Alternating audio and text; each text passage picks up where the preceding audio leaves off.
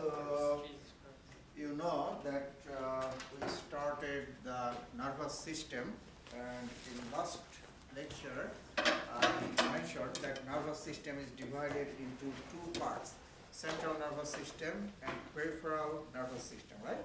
CNS and PNS. Central nervous system includes brain and the spinal cord. So today we'll talk about the brain, okay? And in next class we'll talk about the spinal cord. First, we will see the protection of the brain, how your brain is protected, okay, in your body. You know that your brain is the most important organ, most powerful organ of the body, right? So, the brain must be protected heavily. So, we'll see how your brain is protected. Then, inside the brain, you have fluid-filled cavities. Those are called ventricles. We'll talk about the ventricles, and the fluid inside the ventricle is called a cerebrospinal fluid, or CSF. Okay, so we'll talk about the ventricles and CSF. Then we'll see the parts of the brain and surface markings on the brain. On the surface of the brain, if you see the brain surface, there are sulci, groups, many groups. So we'll talk about that. And we'll also talk about the lobes in the brain. Your brain consists of two hemispheres called cerebral hemispheres. Okay? And in each hemisphere or each half, you have 4 lobes. So we'll see what are those lobes in the brain or hemisphere. We have already talked about the white matter and gray matter, and I explained why some areas are white, some areas are gray. So we will see that. On the surface of the brain, you have many functional areas.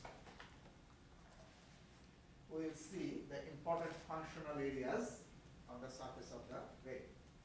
Brain surface is called the cerebral cortex. Cortex is the outer layer, surface of the brain. Okay? So in the cortex, you have many functional areas. Then we'll talk about the homunculi. Homunculi are maps, your whole body maps in the brain. So, in certain areas in your brain, you have your entire body map. That is very interesting, right? We'll talk about that. We'll see what are those maps, body maps of the brain. First, the protection. A number of structures protect your brain if you see from outside to inside. First is the skull, right? We know that. Then under that, you have the covering of the bone. That is called the periosteum. You already know that. Periosteum is the covering of the bone. And under the periosteum, you have the cranial bone, right? And under the bone, you have meninges. Now, meninges is connective tissue membrane, and it has 3 layers.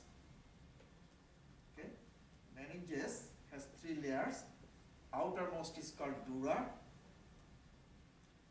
or dura mater. Middle one is arachnoid matter, and innermost one is called pia mater. Okay? So those are 3 layers of meninges: dura mater, arachnoid mater, and pia mater. Okay? So this is the skin, scalp. Then you have the periosteum. then you have the bone, okay? Then under the bone, you have three meninges. The outermost one is the dura mater, which is the toughest one and thickest one. So thickest and toughest, outermost is the dura, this one, okay? Remember, if I ask you which one is the toughest and thickest one, that's the outermost one, dura mater, okay? And then there is a space. And the second layer is the arachnoid matter. So this is the arachnoid, okay? And the innermost one is the pia mater, which is the thinnest one and attached to the brain surface.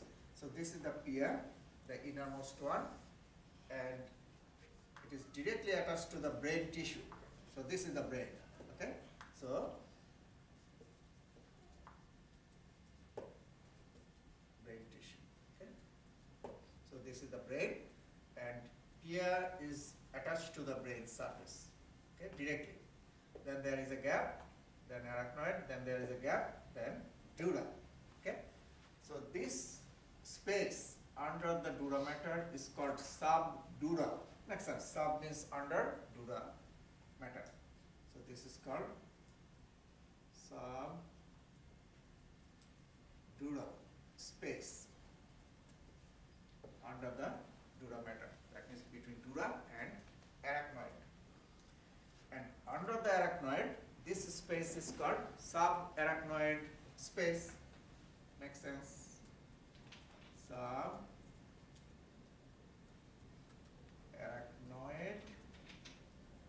space, okay, under the arachnoid matter. Make sense? So subdural, subarachnoid, subarachnoidal space. This space is very important. Why? Because cerebrospinal fluid, that important fluid, is located in subarachnoid space. So in this space you have cerebrospinal fluid, okay? And that fluid protects your brain. Okay. Sometimes if injury occurs,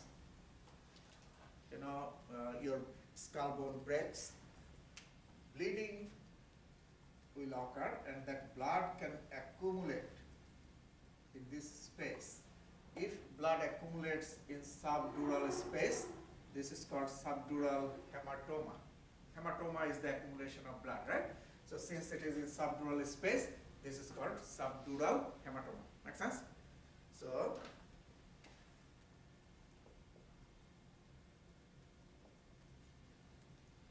subdural hematoma. If blood accumulation occurs here, that is called subarachnoidal hematoma. Okay? So it can happen in these spaces. Okay? Hematoma or accumulation of blood can occur due to injury. Okay? So those are the protections of your brain from outside to inside. If I ask you, those are the structures protecting your brain. Okay?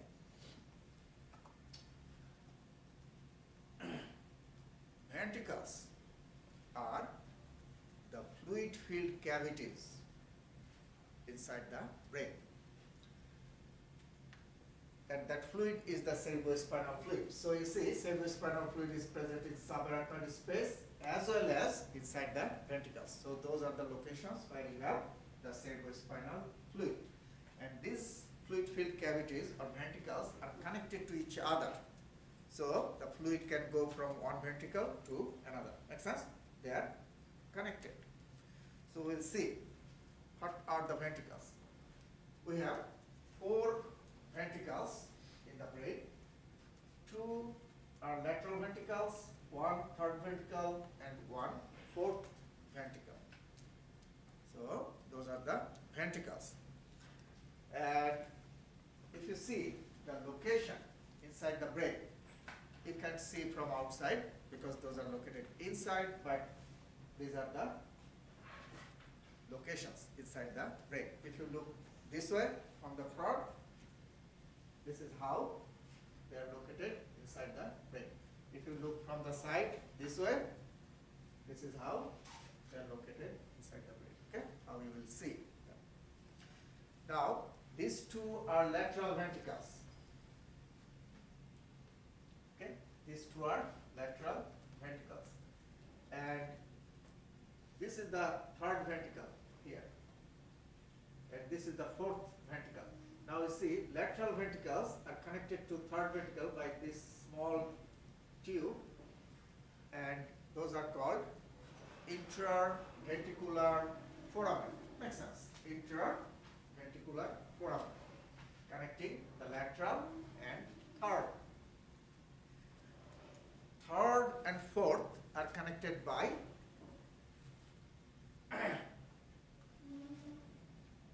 cerebral aqueduct. So, third and fourth are connected by the tube that is called cerebral aqueduct.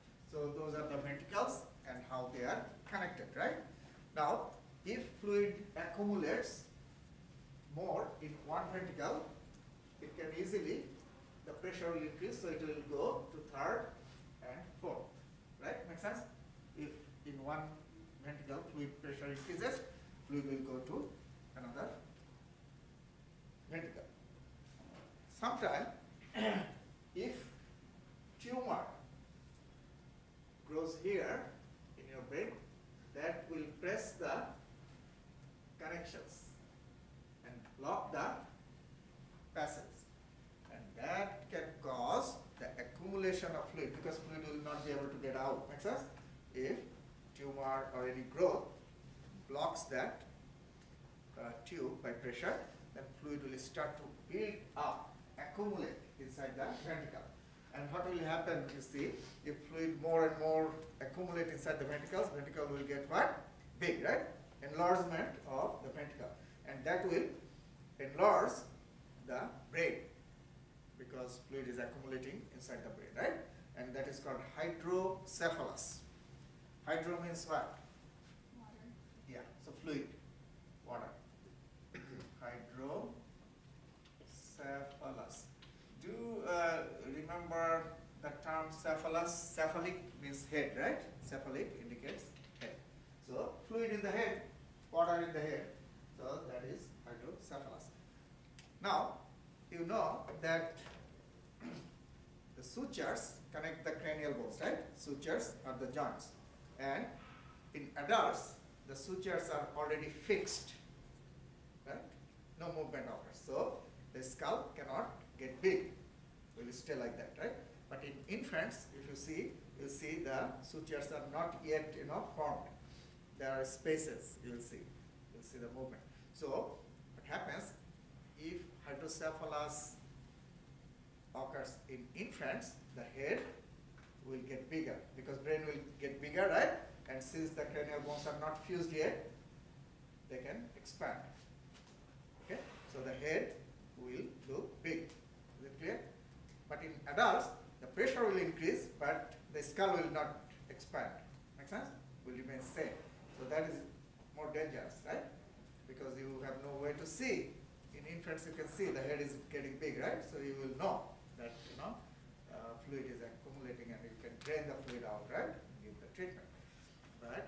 In adults, other complications occur, right? It's difficult to diagnose. Anyway, so that is the accumulation of fluid inside the ventricles and subsequent occurrence of hydrocephalus. From where that fluid comes?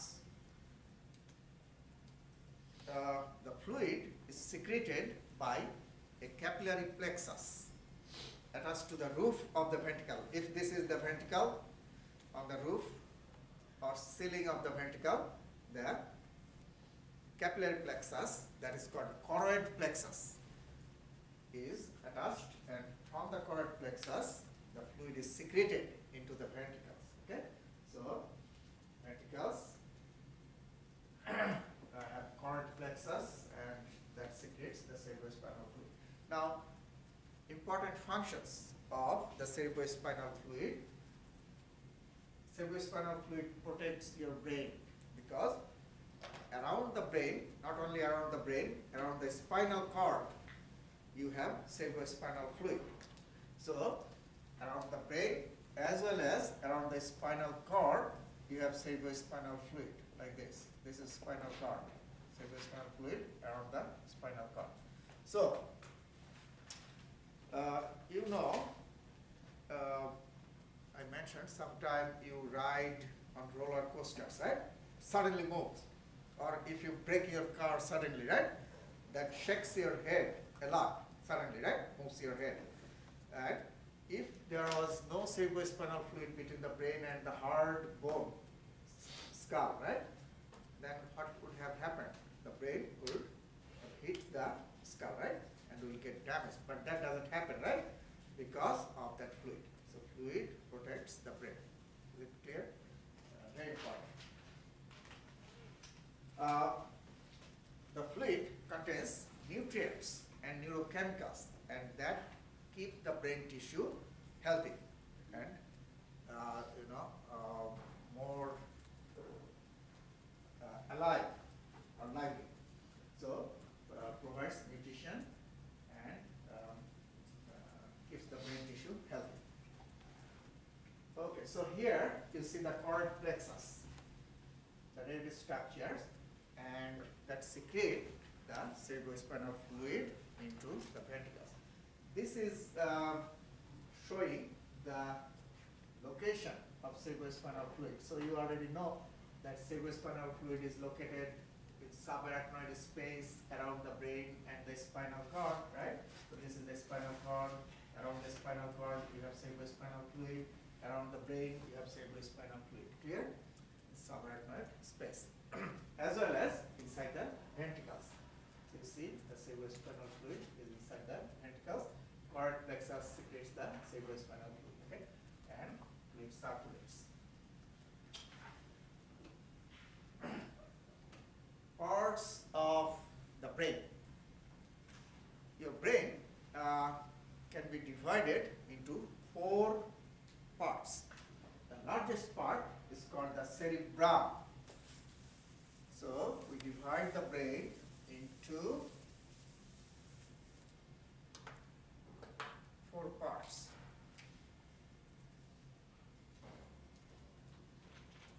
Cerebrum, number 1. Number 2, encephalon.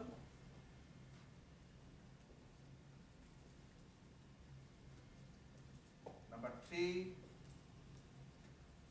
brainstem and cerebellum. Okay, so we divide the entire brain into these 4 parts. Is it clear? 4 parts. This is the largest part. If I show you the brain, the first thing that you see, the whole large part, that is the cerebrum. And it consists of 2 hemispheres, right and left hemispheres. Hemi means half, sphere is the whole cerebrum is the whole cerebrum is the sphere, and hemisphere is half of it.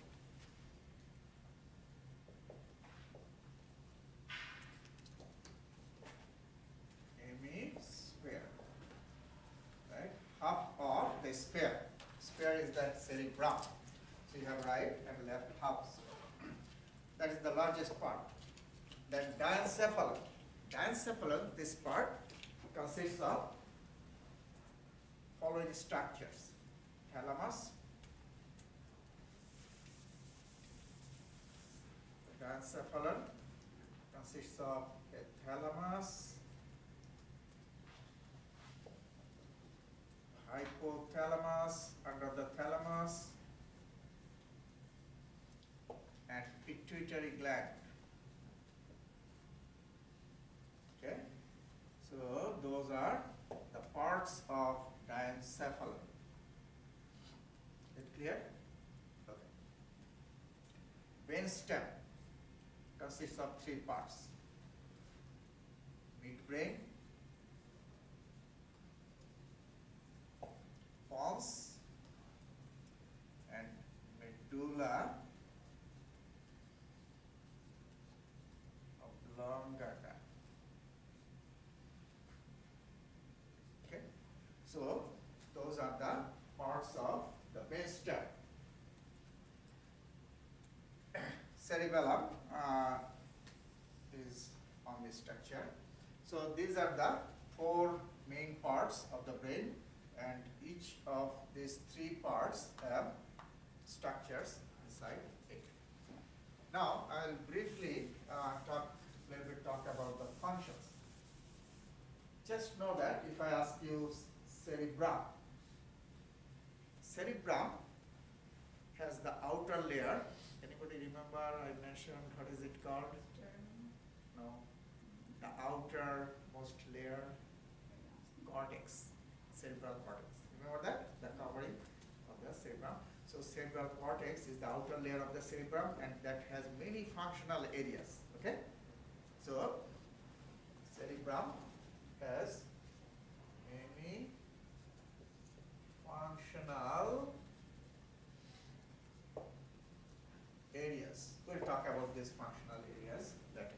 Just know that cerebral cortex has many functional areas. Okay. Then thalamus, very important structure in your brain. Okay. Thalamus is called major sensory relay station. Major sensory relay station. Make sense? That means what? The sensory signals are relayed there. Have you seen relay race? One person runs, right, and gives the stick to next person, right? He will run up to a certain distance and will give it to another person, right? What happens is, see here, that when I touch my skin, the touch signal from the skin goes where? All the way to the brain, right? We have talked about that. So the touch signal is taken to the brain, right? But this is a long distance. Make sense? One neuron cannot take it from here to here all the way to the brain, right? So at certain areas, one neuron gives signal to next, okay? And next one will take it up to certain distance, right? And will give it to another group of neurons, okay? So that's how the signal is taken to the brain. So before the signal reaches to the brain, finally, thalamus is the location where almost all sensory signals are relayed in thalamus, okay? So most of the sensory signals are relayed in the thalamus before it finally goes to the brain. Is it clear? So that's why it is called the major sensory relay station. Your pain, touch, temperature, right? Your taste signal, your visual signal, auditory signal, all those sensory signals are relayed in the where? Thalamus. Is it clear? Okay. So very important structure in your brain. Okay. Then hypothalamus. Under the thalamus, you have hypothalamus. That's why it is called hypo, below. Now, hypothalamus has interesting functions. I'll just mention a couple of those, okay? Number one, hypothalamus controls the pituitary gland. How? You see, this is the thalamus, this is the hypothalamus, and this is the pituitary gland. This is pituitary gland. Okay, so this is thalamus, hypothalamus, pituitary gland.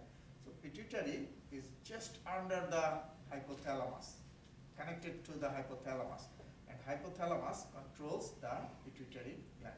So number one function, you can write it down, of hypothalamus is what?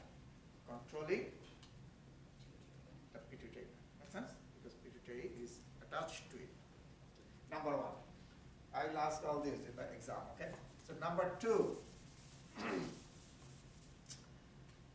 so let me write it down.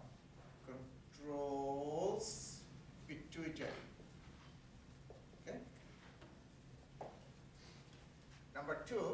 hypothalamus controls food and water intake. This is interesting. It controls food and water intake. That means how much you will drink, intake, right? And eat. That is controlled by what? You don't eat all day, right? When you are hungry, you think you will eat everything, right? Lot of food. Then you start eating, right? And after a few minutes, you start to lose what? Interest. And at one point, you stop eating, right? That's what happens. So who tells you? You don't have to eat anymore, hypothalamus. Because when you are hungry, in your blood, right? Nutrition is down, right? So you feel that you should get nutrition. Is it clear? And when you start to eat, nutrition in your blood starts to go up, right? When you are thirsty, water in your blood is less, right? Then when you start to drink, water increases, right? And those tells the hypothalamus that, I am saturated. I don't need anymore, okay? So hypothalamus will stop your desire. Make sense? Stop your desire to eat or to eat and drink. Is it clear? So hypothalamus controls food and water intake. Now interesting, if hypothalamus is disturbed or damaged, then what will happen? What can happen? The person may not know where to stop. Make sense? And that causes a problem. Those people who have problem in hypothalamus, some of them you will see keep eating and drinking, okay, a lot, and gradually gets what? Big, right? Huge, right? And that is a problem in disorders in hypothalamus. Could be a problem. Okay.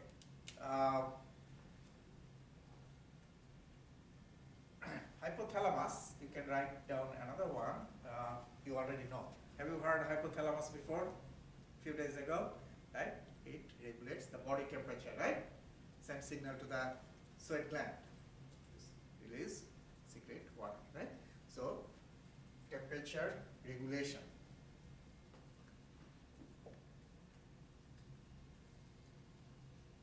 So remember those three. If I ask you what are the important functions of the hypothalamus, number one, controls the pituitary gland. Number two, controls the food and water intake and temperature regulation. It has other functions. Just remember those three. Pituitary gland, you all know that is called what? Master gland, right? So that is the boss of other endocrine glands of your body. Now, midbrain, pons, medulla oblongata belong to the brain stem. As a whole, I'll mention two important functions of brain stem.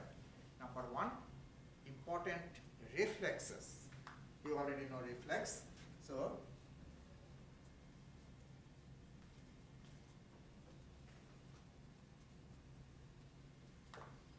important reflexes are controlled by the brain stem, number one.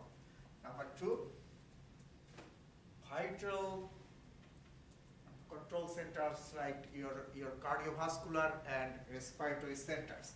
So, respiratory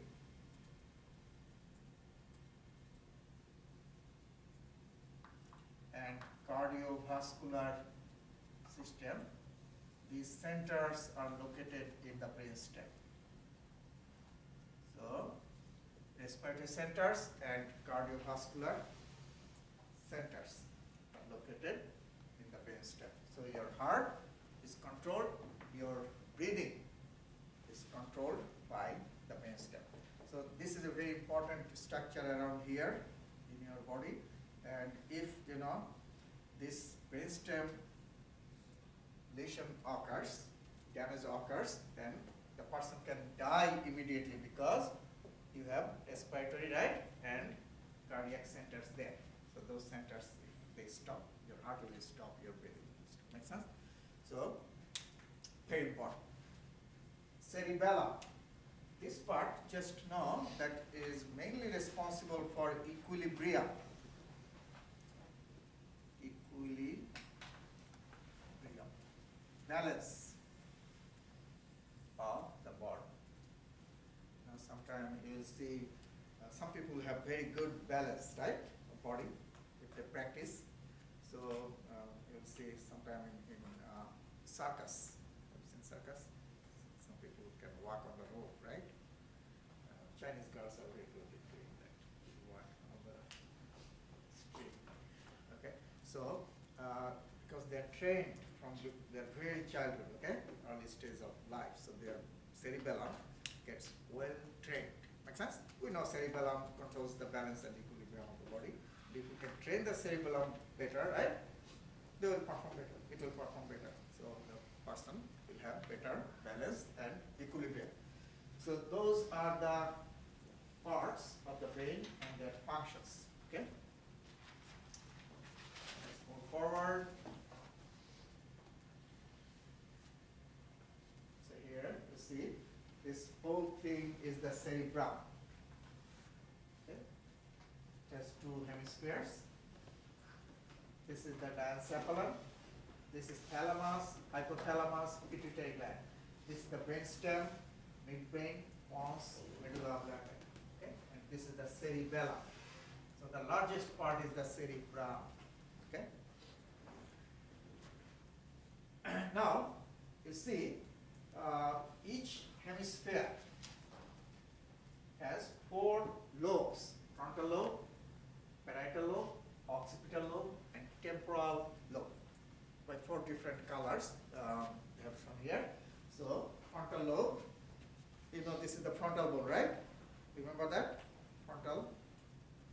This is parietal, temporal, right? Occipital. So those lobes are kind of, you know, under those bones. Frontal lobe is more or less under frontal bone, okay? Parietal lobe is more or less under parietal, temporal under temporal bone, and occipital under occipital bone. Make sense? So those are 4 lobes in each hemisphere. That means each half. So in this side you have 4 lobes. In the other side you have 4 lobes. Make sense? Now, if you see the surface of the cerebrum, you see many grooves, right? Those are called sulci. So on the surface of the cerebrum, you have grooves. Most of those grooves are shallow grooves like this. So I'm looking at the surface. So you see, these are the grooves and ridges in between the grooves. So these shallow grooves are called sulci. Some people say sulci. Sulcus is singular. If I indicate only one, that is a sulcus. If I indicate more than one, sulci or sulci. So we have many shallow grooves or sulci on the surface, but we have few also deep grooves like this. So you see, this is a deep one, and that is called a fissure. Fissure, okay? So fissure is a deep groove, right? And sulcus is a shallow groove. Most of those grooves are shallow. Sulci. Okay. And in between sulci, the area, this is called gyrus. Again, gyrus is singular. If I say gyri, that is plural. Okay, so like sulcus and sulci, or sulci, gyrus and gyri. So the ridges are gyri in between sulci. So that is how the surface of the cerebrum is. someone has more grooves, sulci, that means what? The surface is bigger or less? Total surface. Surface is what? Big, right? Like you know the carton. If you fold more, right? If you can fold more, that means what? It is big, right? When you will spread it, it will be big, right? If less folds, that means less surface area. Is it clear? So same exactly in your brain surface, cerebral cortex has what? Many folds, right? Sulci. The person who has more sulci, that means what? Has bigger surface, more neurons. Bigger surface means what? More neurons there, right? And more neurons means what? Better function. Neurons are the cells of the brain, right? So if you have more cells, better function, right? So smart people, those people are smarter, they have more. Research has shown that they have more sulci, right? Okay, so how we can create more sulci? If you study more, right? You learn more, right? Practice more. Those groups will be created. Make sense? In human brain, you have much more sulci than other creatures. Because human brain is much smarter, right? In many ways than other creatures. You know that, right? If you see, although you know elephant or big creatures, even the brain is big, the folding is less. We'll see less folds there. Okay. In general, we say that. Okay, so those are the groups, shallow and deep groups. Now, I told you that in the cerebral cortex, you have many functional areas. Cerebral cortex has many functional areas. That means on the brain surface, you have many functional areas. We'll just see few of those important ones, okay? First, this is the back of the frontal lobe, all the way back here. You have a very important functional area, that is the visual cortex, primary visual cortex, you see here. That means the visual signal from the eye goes there. That's the primary. Primary means what? Main, right? Primary is the main one. So from the eye, the signal goes to primary visual cortex. That means in the back of your cerebrum. Here, just the upper part of the temporal lobe. This is the temporal lobe. Here, near the back of the lateral sulcus. This is the lateral sulcus. And this area is called the primary auditory cortex. That means the sound signal from the ear goes to that area. So from the eye, signal goes here. From the ear, signal goes here. Primary auditory cortex. Now, you see here, this is a very important sulcus. You need to know. This sulcus separating frontal lobe and parietal lobe. This is called the central sulcus. So, central sulcus separates the frontal and parietal lobes. And this is the central sulcus. So, central sulcus. Okay. Why this is important? Number one, it separates frontal lobe and parietal lobe. And in front of central sulcus, this gyrus, this one, is called primary model. Primary model cortex. Very important. And behind the central sulcus, this gyrus is called primary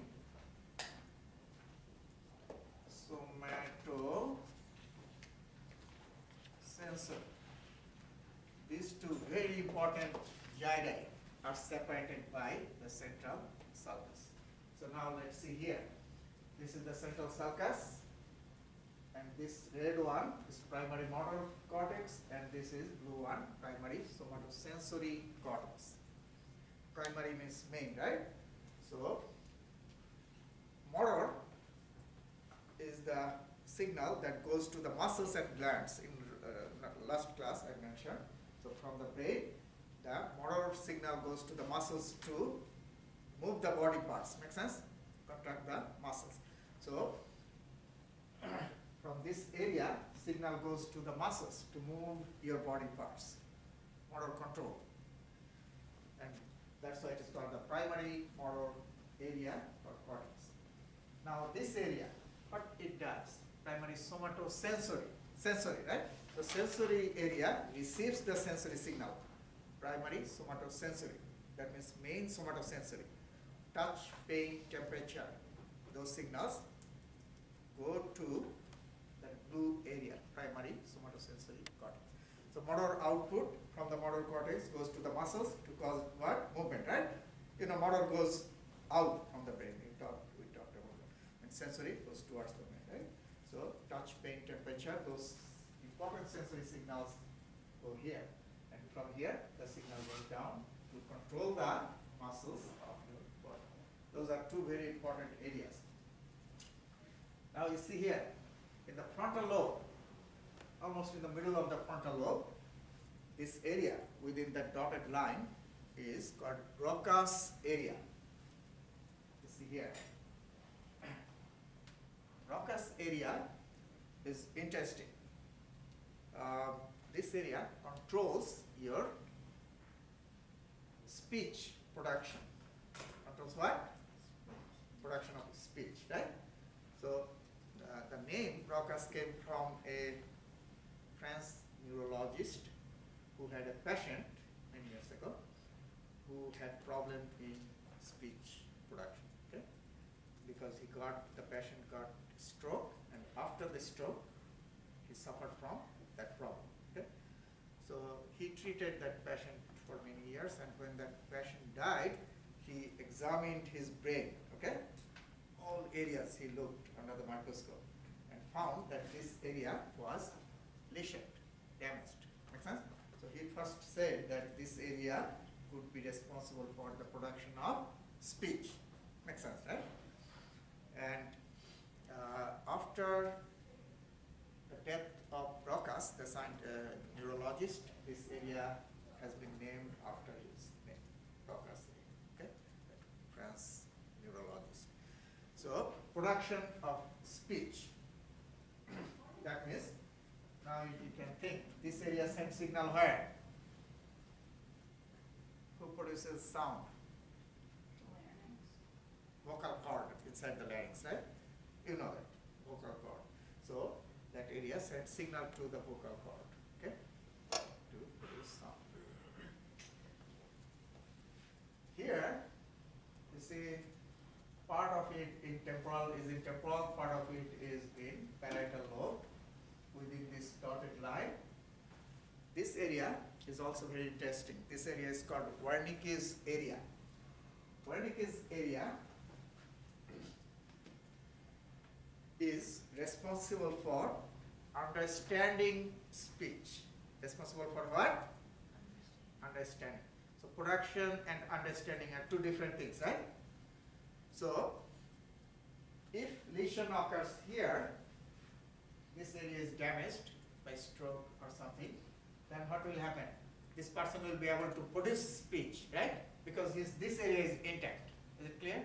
So he will be able to do what? Produce speech, normal. But we will have problem in what? Understanding speech, right? So you will not understand what another person is telling. Say, is it clear? Two different things. So just know those few important areas. Now, as a whole, in human brain, this part is well developed than other creatures. Which part? The frontal part, okay, of the brain. Why? How human brain is different than other creatures? What do you think? Just think.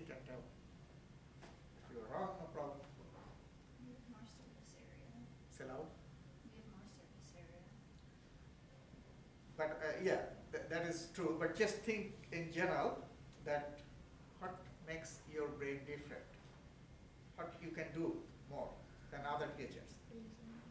Reason. Reasoning, right? Reasoning, logic, intelligence, right? Mathematics. Other creatures, they cannot do 2 plus 2, or right? Probably they do, we don't know. But we can do much, much more difficult math, right? So, very good. So, human brain has much better ability, right, to do those high order functions. Higher order brain functions, we say higher order brain functions, right? Intelligence, reasoning, right? Doing math, problem solving, right? Creative thinking.